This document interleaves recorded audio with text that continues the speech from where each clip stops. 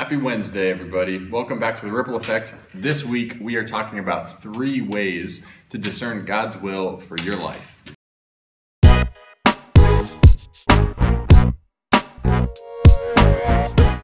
Number 1, discern is a verb, right?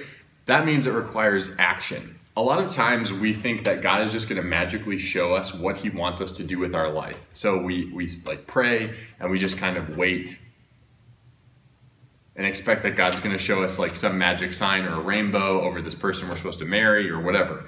And that's not the way it works. God asks us to take action to discern things. And that can mean a lot of different things. It can mean maybe I need to go and visit this college that I think God might be calling me to. Maybe I need to go take a tour of a seminary because I just don't know if I'm called to the priesthood. Or maybe it means I think I'm just going to ask this person on a date. No pressure, but I'm going to just take them out on a date and see how it goes, right? Whatever it is, we have to trust that when we start to move forward, God is going to work with us. So that leads us to point 2.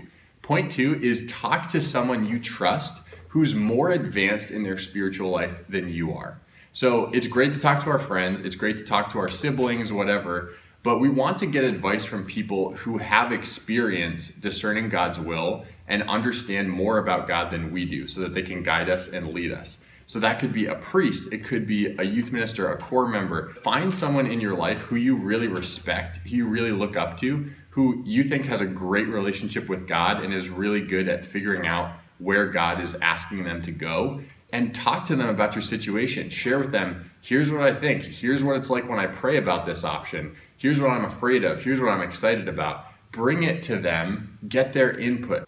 Another way that we can take action is by making a list of spiritual advantages and disadvantages. It's kind of like a pros and cons list, but it's not quite the same thing. Rather than just writing benefits and side effects, we do this from a spiritual sense. So what are the spiritual blessings of if I make this decision, and where would the spiritual hindrances or where would the spiritual difficulties come about if I make this decision?